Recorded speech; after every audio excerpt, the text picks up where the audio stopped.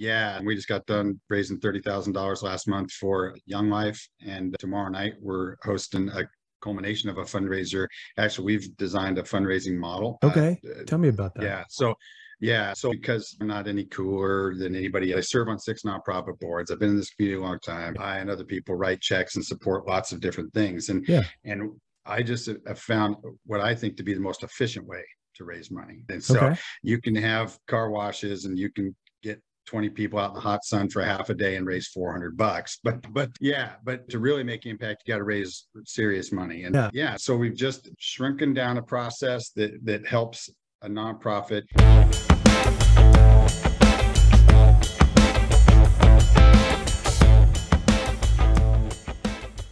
Awesome. Tim, thanks again for coming on. I really appreciate you taking some time. For the people who have not had the pleasure of meeting you, tell me a little bit about yourself and some of the projects you have going on. Yeah, I've been in our local community quite a while. I was a small business owner for a good portion of my life. And then for 15 years, I pastored a church in the area. And then me and some friends started a mentoring organization that led us back into the marketplace and buying the facility that we have now and integrating a whole bunch of stuff into this building. Yeah, that's a flash forward version of it. So this is a combination of what I think is my entrepreneurial gifts and my civic and ministry minded self. Right. And so what kind of business did you have before? You said you were a business owner previously? Yeah, I owned a couple businesses from the time I was 20, mostly in finances. And then I owned a small mortgage company. And then, So then how do you go about deciding to purchase a bowling center? Yeah, we're actually a nonprofit mentoring organization that does stuff all over, tons of different things. But the couple that owned it were 81 and 80 years old, and I'm on 6 nonprofit boards. And so I was leaving a board meeting, and somebody said, "Hey, Don and Ann really need to sell Town and Country Lanes," which was the previous owners for 54 years. And didn't really do anything about it for a month or two, and then we were growing as an organization and needed more space and opportunity. And we knew we wanted, as a nonprofit, to engage in the marketplace some, but we were thinking smaller, maybe a coffee shop. And so I came down and came to the counter. I said, "Hey, is Don here?" And Don came forward and he goes, "Hey, don't you have something to do with our mentoring?" And I said, "Oh, actually, I'm the founder and the president." And he's, "Wow." He goes, "You want to buy the place?" And I'm like, "Actually, I do." And so long story short, we worked out a deal. They gave us a discount on the building because of who we are and what we're doing. And then, we've been in it 2.5 years now. So very cool. And so had you had any experience in the bowling world previous to that? No, I bowled twice a year, like every other American type of thing with groups and stuff. Yeah. That's awesome. So tell me a little bit about some of the stuff that you've learned recently for taking that over.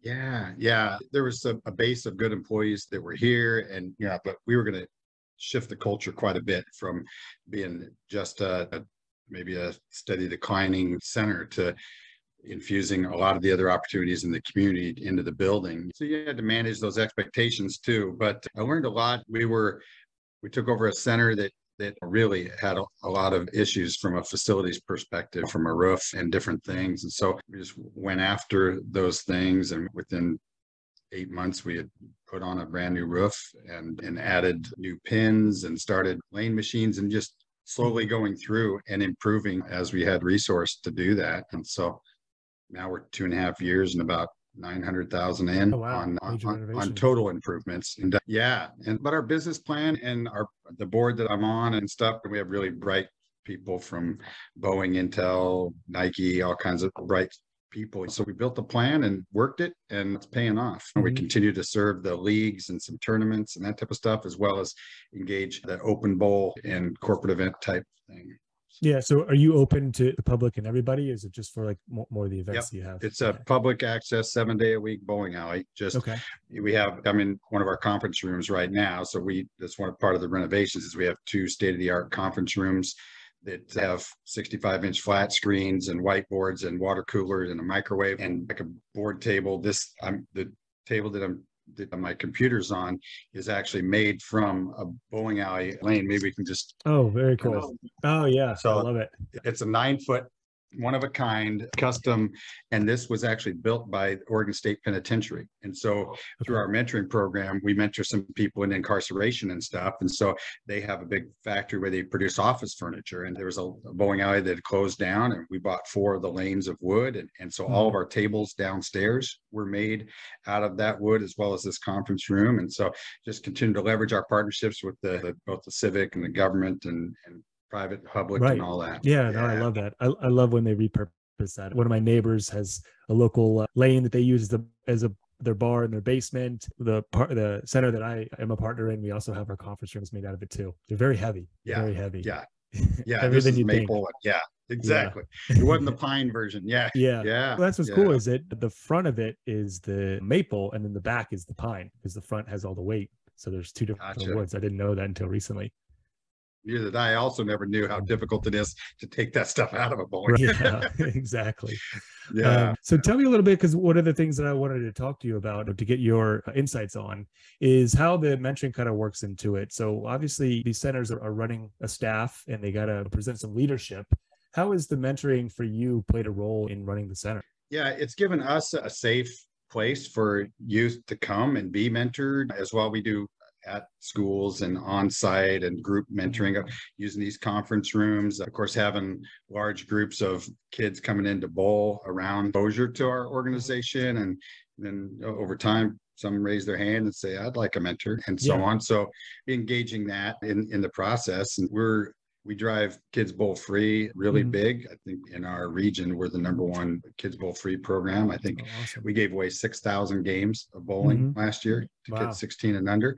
We use this facility. So I'm in Marion and Polk County for Oregon. And because of the other boards I serve on, also we provide free bowling to every foster care family and every safe families, which is another support system for people that are needing respite care and that type of stuff. So those families all bowl for free here. So we give away a lot of bowling. That's really cool. A piece of the community, and it's not like it costs you a lot to give that away, especially in the summer. And actually we do that year round. But having said that, the lights are on, the heat is on, the staff is in, so we of course limit. That's usually we run that stuff before 5 o'clock, but on the foster care side, we allow those families to come even on the weekends. And so, interesting.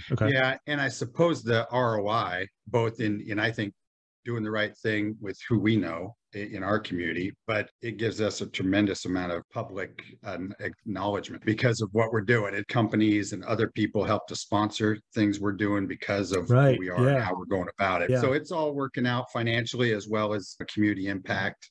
So on. So it's a pretty unique model, though. That's one of the things that really interests me, that I want to learn more about, just because I hadn't heard that before. Because like you said, getting sponsorships, it's not a lot of local centers are going to get sponsorships because they're typically for profit. And do you get like funding, or are you just self-sufficient? Or a lot of nonprofits, you fundraise or get grants, or do you guys do that as well, or is it strictly self-sufficient? Yes, and as we started, it was all private funding, and then as we've grown, and then if you took this center and continued to grow, now we're getting some grant funding and other ways because of the other connections. We might be able to service foster care and other things, and occasionally we'll get some county money or something because of what we're doing. So, balancing all that with leagues and tournaments is something we were sensitive to, and we definitely are still going to be a tournaments and leagues place, but in the other evenings we want to be leveraging the facility to help the community. And do you do a lot of then fundraisers for other nonprofits at your center? We do, actually. We just got done raising $30,000 last month for Young Life, and tomorrow night we're hosting a culmination of a fundraiser. Actually, we've designed a fundraising model. Tell me about that. So because I'm not any cooler than anybody, I serve on 6 nonprofit boards. I've been in this community a long time. I and other people write checks and support lots of different things. And I just have found what I think to be the most efficient way to raise money. And so you can have car washes and you can get 20 people out in the hot sun for half a day and raise $400. But to really make impact, you got to raise serious money. And so we've just shrunken down a process that helps a nonprofit engage let's say their 10 board members and maybe 15 of their most connected people to the organization. And then we've just built a very systematic process for those, let's say in this model, those 25 people to go out and get 10 people to donate, let's say $100.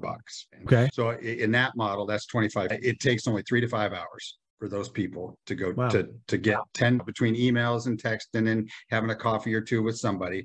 Hey, can you help me? I love this organization. I'm in for 100 or I'm in for 250. Yeah. Would you mind? Sorry about that. Would you mind kicking in? And so that's in a nutshell, that's what it is. But then we built a way to follow up with the teams, and there's a little bit of competitiveness to the different people. Hey, I see you got 7 of your 10 and that type of thing. But very cool. But this organization that I help now, their event is tomorrow night, and they're at about 62,000 that we've helped them raise. Wow. And so they do recovery homes for men and women. So people coming out of addiction. And so, again, it's how can we use the facility? Not unlike you or anybody else. When we took the facility over, in my opinion, every square foot's got to pay its rent. That's the way I look at it. So, and God bless the folks that had this building before us, but there was 4 pool tables here. And that really, the 4 pool tables. So we're down to 1 pool table and larger amounts of restaurant space and a 200-inch television screen on them. So just going through there and making every foot count. So, profit per square foot. That's the name of the game. Absolutely. Yeah. Where can we get another video game? Where can we get That's really cool. I didn't. 62,000 is a lot for a fundraiser.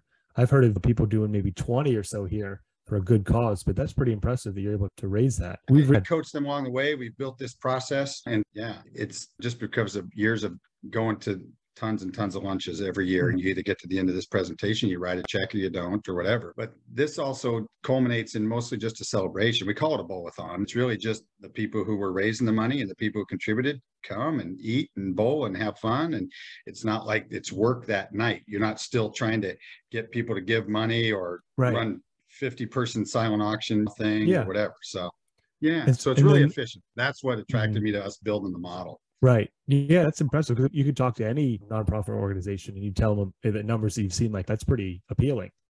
And then I love when you, obviously the facility is helping give back to the community, but also the center then becomes a place for people to gather, and it's going to draw in people who haven't gone there before, might not bowl, and you become an arbiter of goodwill in the community. It's all wins around. Yeah, it's really increased we had a good reputation in the community, but the amount of people we can serve, we have 500 people a day coming through our facility. So it's just more opportunities. And then from the center's perspective, you just rent out the whole house or something like that, or you donate that, or how do you do that? Yeah, so we charge a few percent on doing it, which includes pizza that night and the use of the facility. So let's say we would, for a 3-hour block, we would normally, let's say we charge $1,500 on an off night, like when we don't have a league and it's summertime. So we just factored those things in to what we're charging them to help run the event. So we make a little bit of money, but we're empowering them like they've never been empowered before. These people now have 114 new donors that they didn't have before that. So they get to interact with those folks all throughout the year, just for tomorrow night. So it's not about the center, and they get new customers coming in, like we said, who see that. That's very cool. And so recap that again. So you have the 10 people on the board, 15 people who are involved, and they each get 10. Yes, that's 25 people in this model. And you're asking everybody, and we have a little agreement that they sign. It's not legal binding, but hey, you're committing between now and 98 days from now, when we're going to have this event, you're going to find 10 people. And so whether it's $100 or $250 or whatever, I just ask, like, you put up the first, whatever. If you got $100, great. If you're a person who have more means and you want to say 250, you start asking your friends for 250. But in that model, if it was just 10, right, then that's 25K, because each person comes back with 1,000 and donors at 100 and so on. So the lift is fairly light, right? Other than the follow-up and the challenging them. So we have week after week, we'll check in with them. Hey, I see you got 6, blah, blah, blah, and just kind of encouraging that growth. Yeah, because that's not a huge number, about 10 people. So then, because a lot of times I've seen it with, they'll sell a team and then they're bringing 6 people times all the different lanes. That's probably more people than what you're talking about. And then do you sponsor some of the lanes? Yeah. And that's just, there's different models for sure. And I'm not saying this is the perfect one. It's just the one that we've developed. So no, it sounds to be really successful, a huge number. And then is it just like a tournament, or you just bowl a few games, or what's the structure of the event? Bowling. Yeah, it's just bowling and food and hanging out. And then they'll do a presentation. We have a stage area where they'll have a couple of their recovery people, in this case, tomorrow night, that tell a little bit of their story about how that is. So it's more helping bond people to what they gave to. Yeah, of course. And of course, yeah. And then our nonprofit has a whole media side of what we do. So we have Netflix quality cameras and a production studio and all that. So we'll often help make some concise videos of their people telling their story about the organization, because live people get nervous and it's hard to get them going or shut them down once they get going. Video is a better way of doing it. But yeah, it's just, we've got this facility, wanted to serve the community. And it feels like the more we keep doing, the more money keeps coming in and the more people keep partnering with us. Yeah. Yeah.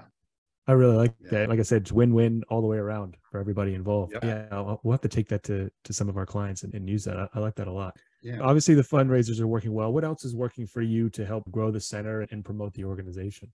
Yeah. So we're pretty involved in from public school, private school, the homeschool networks, the faith community. Youth groups are constantly down here by 20 to 100 and 150 kids, or just at the beginning of the school years, we have a lot of the elementary schools come in.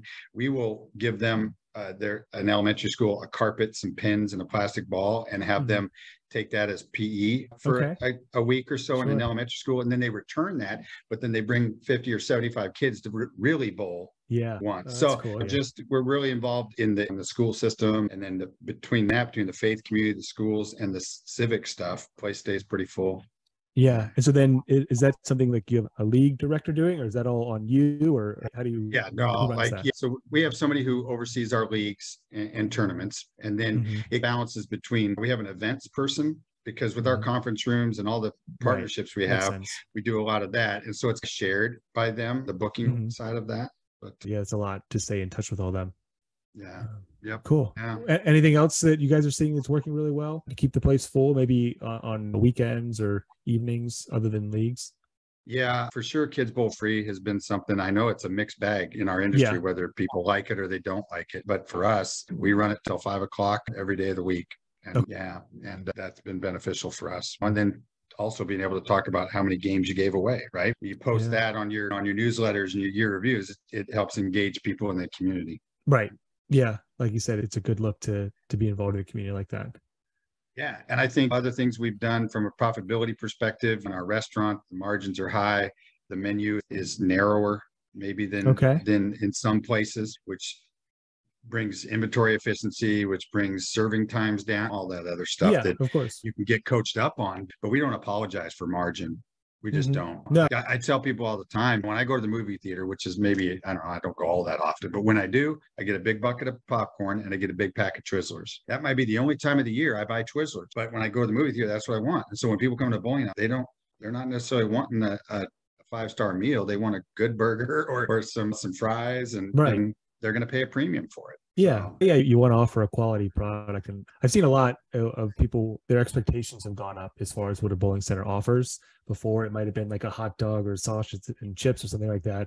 But now people they want a quality burger, not just something that's frozen in the back. Yeah. And in each of those areas, we run a premium. We run a premium French fry. We run a premium burger that's at least a third pound and lower in fat. Just some of those things. It doesn't cost that much more compared to what you're charging to make that next step up. Yeah. I mean, I have not one, but 2 clients in smaller places, but they have the best restaurant in town in their bowling center. And they're trying to it takes a little bit for people to realize that, but once they go, they realize that this is the best place to eat in town. And the people want that, I think. Yeah. So our facility is called The Rec. So for recording or recreation, but we have a 9-napkin rec burger. So it is. And so people will come in and order that. They'll pay a premium for a big burger. So. Yeah, it's an experience having to use 9 napkins. Right. Yeah, exactly. I love it. Then we should probably talk about this a little bit at the beginning, but what is the mission then of the nonprofit? What's the overall goal that you guys are working on? Yeah. So if you look across the landscape, 90% of every incarcerated person in America is from a fatherless home. 90% of every homeless runaway, 87% of dropouts, 77% of drug addiction and alcoholism, all from fatherless homes. Wow. And 43% of every child in America is in a home without a father. 43%. Wow. So I don't say that from any chauvinist perspective. I'm just saying that's a gap that will hurt. You know? And so that's the lane we're running in, providing mentoring, and even more specific, mostly male mentoring, and to the fatherless and and we got an endless line. As fast as we can recruit and bring people on, Yeah, we have kids waiting to get in line for it. Yeah. Wow, that's incredible. And now, if people want to be a part of it or donate, or where would be the best place to learn more? Just because we're going to send this out to lots of people. Yeah. So Valor Mentoring is our nonprofit. So Valor, like V as in Victor, ALOR, and then mentoring, and just valormentoring.com. We have built software and a mentoring app that we're finishing up. So we actually intend to be in all 50 states in the next 15 years. Very cool. So, yeah. Now, not like bowling alley by bowling alley, right? Sure. But from a mentoring perspective, right. If you're out there and you got a facility that you think you're looking to sell, I think we've built a model that we're willing to buy more facilities. Yeah. So, no, that's really cool. Yeah. So, no, I've talked to, there's a lot of centers that were opened in the 60s from a bunch of different attractive leasing offers. And we're coming to the end of a lot of those generations. I think a lot of centers will be up for sale just because people are ready to retire. I've seen it multiple times. Yeah. I'm grateful for all those generations of owners and bowlers beforehand. I knew Don and Ann, who were the previous owners, for 53 years, and he worked here 6 years before he owned it. Came here at 19 or 20 years old. My entire life, he's been here serving the community, running the bowling alley. And so, yeah. So like we named this conference room after them. So when you go online to register to use this room, it's the Lee Bowl room. Yeah. So we think it's really important to honor their Town and Country Lanes was the name of the bowling alley. And so a beautiful, huge neon sign that was Town and Country. We paid, moved it in, and it's above our restaurant now. So we continue to honor the heritage of that with the newness of maybe our twist on what we're doing. So. Yeah, no, I like that. That's really cool. That's always been one of my favorite things about the bowling industry is that it is a staple of the community, especially from a family focus. I've always loved that. Yeah. Great. We're getting close to time. I wanted to ask you a couple questions before we finish up. Where do you see things going over the next, let's say, 3 or so years for the bowling industry? Where do you see the industry moving to? Yeah, some things people don't want to hear and some things people do. And it's hard because, I come as 2.5 years ago would be perceived as an outsider. Sure. Deeply committed to the community, and I care about the industry and that type of stuff. So we continue to focus on it. Like when the pandemic was on and OS, which is the high school athletic thing, they weren't going to do a bowling tournament in 2020 or 21 for state championships.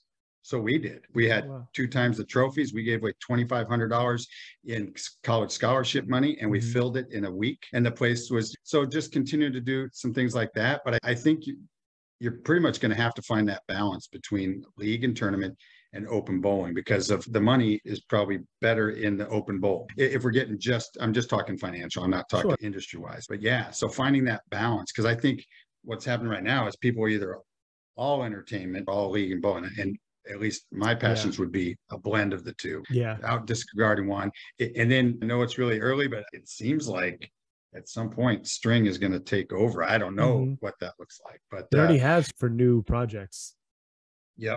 I think some of the bigger folks had 2,000 lanes last year. They have 4,500 this year that they're putting. And we're an older center. We have 8270s, and this spring we're putting in a new scoring system and probably new machines. Oh, really? Yeah. So the industry will probably make its decisions at least a little bit by next spring, so that and we'll decide what's best to do. Yeah. Yep. And then I think, again, if everybody would just, even you're young and successful and ambitious, but we tend to lean towards what we've always done. And I think whether you're selling napkins, burgers, or bowling, you need to always try to fight against that to continue to innovate. So I think as bowling centers, I think we need to consider that.